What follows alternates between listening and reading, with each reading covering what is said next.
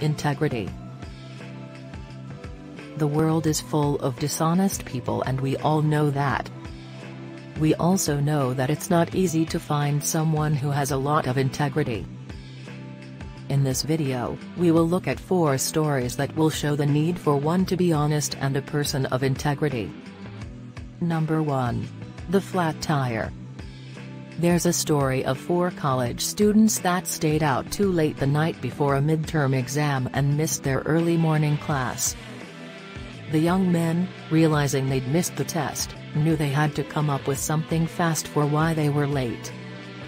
So they rushed in to see the professor and told him that they had suffered a flat tire on their way to the class and pleaded for the opportunity to take the exam the next day. To their astonishment, the professor gleefully agreed. "Sure," he said. "Meet me here tomorrow and, understanding of your unfortunate circumstances, I'll allow you to take the exam tomorrow."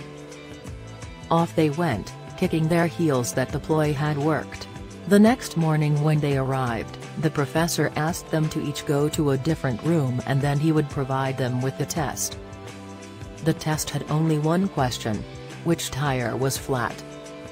Number 2. A slanderous tongue. An old man was found to be spreading rumors that his neighbor was a thief. As a result, the young man was arrested. Days later, the young man was proven innocent. After he was released, he sued the old man for wrongly accusing him.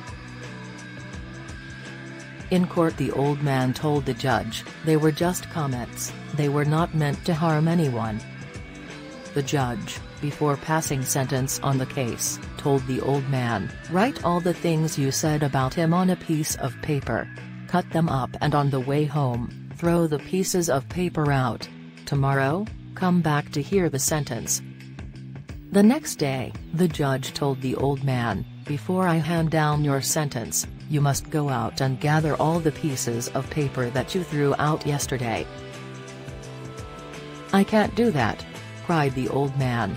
"The wind spread them and I won't know where to find them." The judge then replied, "This is the same way simple comments may destroy the honor of a man to such an extent that one is not able to fix it. If you can't speak well of someone, say nothing at all." Before we go to the next story, if you find this video interesting, don't forget to give us a like and subscribe to the channel. Comment on what you think and any video you would like to see. Thank you. Number 3. Gandhi and sugar. A woman once came to Gandhi and asked him to please tell her son to give up eating sugar. Gandhi asked the woman to bring the boy back in a week.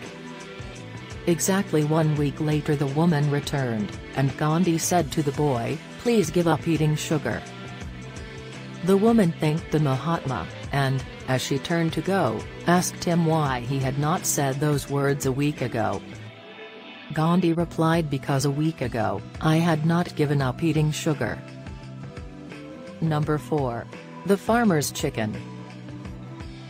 A butcher, who had had a particularly good day, proudly flipped his last chicken on a scale and weighed it. "That will be $12.35, he told the customer. "That's a good price, but it really is a little too small," said the woman. "Don't you have anything larger?" Hesitating, but thinking fast, the clerk returned the chicken to the refrigerator, paused a moment, then took it out again. "This one," he said faintly, "will be $13.85. The woman paused for a moment, then made her decision. "I know what," she said, "I'll take both of them."